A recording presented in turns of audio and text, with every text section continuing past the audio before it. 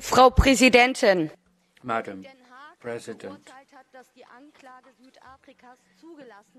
The Hague has found the South African case, genocide case, admissible. Meanwhile, Germany has increased tenfold arms deliveries to Israel.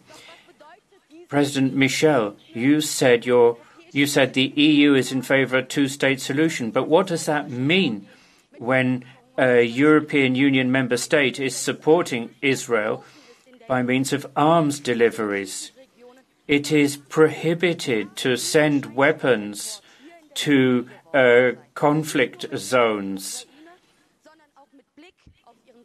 And it's not just Ukraine, but it's also the Middle East. You're sending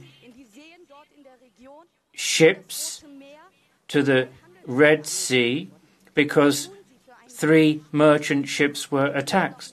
What are you doing to achieve a ceasefire, to stop more children, mothers and fathers being killed? What are you doing, Mr. Michel?